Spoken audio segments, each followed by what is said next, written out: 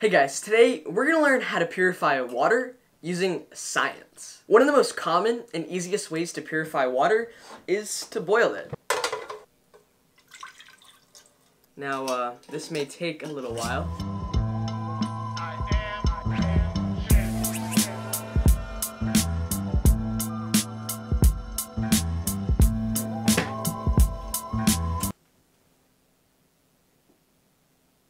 I just tripped the breaker.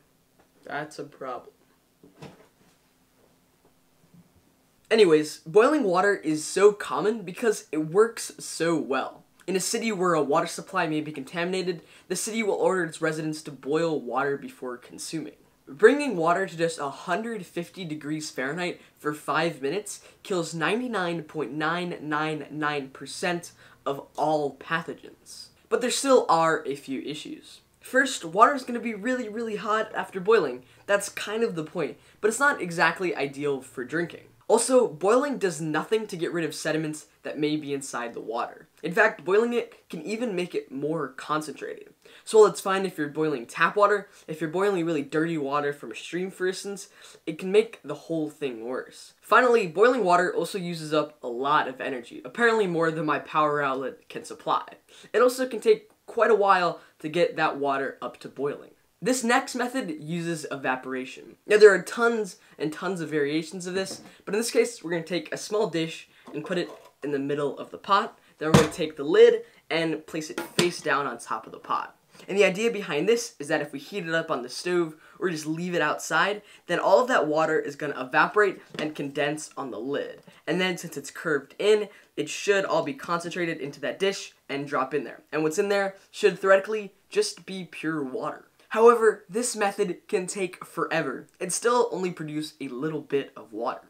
Also, while when the water evaporates, it'll leave behind all the pathogens and sediments, certain chemicals may be able to evaporate and condense with the water, meaning that even though the water may be free of pathogens, it still might have some harmful chemicals in it. The most common method of water purification is using chemicals, namely chlorine, which you can find in household bleach. It is a violation of federal law to use this product in a manner inconsistent with its labeling. So I think that pretty much means don't try this at home. With that being said, let's drink some bleach. Now, according to the CDC, before we put any bleach in the water, first we have to clear it of all debris, which is something that chemicals alone don't do. And this adds an extra step to the purification process. So here I have a coffee filter that we'll use to filter out most of the contaminants.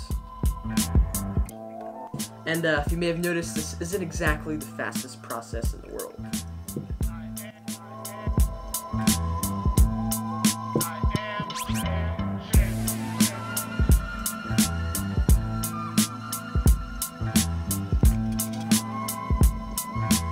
So after quite a while, we've finally gotten most of the debris out of the water, and the CDC recommends 2 drops for every quart of water. And since this is 1 cup, or a quarter of a quart, we should only need half a drop, but I think 1 drop will be fine. Okay. So the CDC also recommends that you let the water stand for 30 minutes before drinking. So I'll see you in 30 minutes. So it's been 30 minutes, and it's time to now try the hopefully purified water.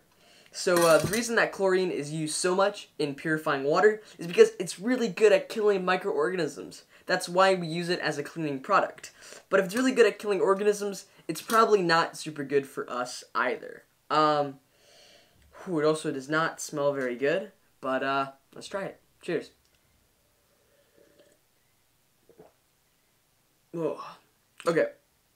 So it pretty much tastes like pool water, except for you add a bunch of dirt into it, which isn't, the ideal taste.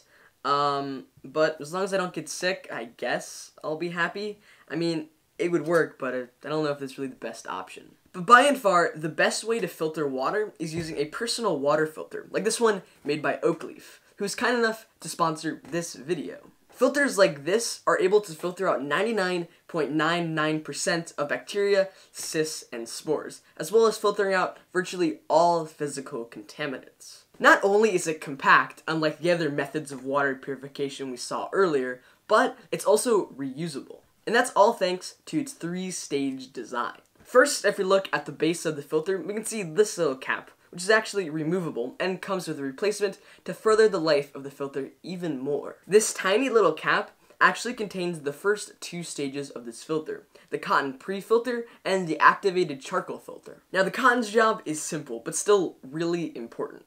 It blocks out most dirt and other physical contaminants, which as we saw earlier with the coffee filters was a pain in the butt. In the second stage, the activated charcoal filter removes toxins and helps improve the taste. You see, activated charcoal is full of these tiny little pores. Just 1 gram of this stuff has a surface area of over 32,000 square feet. So all those little pores help trap chemicals and other toxins. This stuff also has a slight negative electrical charge, which helps grab onto toxins as they're moving by. Now the third and final stage is the most important, and this is where most of the magic happens. So if you look closely inside of the filter, we can see these little string-like things, and these are actually hollow fiber membranes. These tubes have extremely tiny pores that filter out particles up to 1/10 of a micrometer. Now to get a sense of how small this really is, just 1 micrometer is 1/1000th of a millimeter. And this stuff can filter things out that is just 1/100th of that. If we take off the top of the filter, we can actually see the ends of these hollow fibers and see that they're a lot like straws, almost like this model that I made out of PVC. Except for this model is not at all to scale. If this PVC pipe were of the same scale as those hollow fiber membranes, then these holes would be 2,500 times smaller, or just 1/10 the width of a human hair. On the actual fibers themselves, the pores are so tiny that they form what's known as a semi-permeable membrane. These semi-permeable membranes allow some molecules to go in, like in this case, water, while keeping most other molecules like the bacteria and a lot of those other pathogens out. So that being said, let's actually try this. So here we have some really quite dirty water. You don't have to do anything to it, just take out the thing and start drinking from it. It really doesn't taste bad at all. This water doesn't really have any of the taste of dirt in it. To be honest, I really couldn't tell the difference between this and tap water. So if you're looking for an easy and effective way to filter water for hiking, camping, or even survival, I would highly recommend the Personal Water Filter by Oakleaf. It's really a great product. As we've seen, out of all these methods, it's clearly the best. So there's a link in the description, and I would highly recommend that you go check them out. Thank you so much for watching. If you enjoyed watching this video as much as I enjoyed creating this video, then please leave a like or subscribe. Thanks.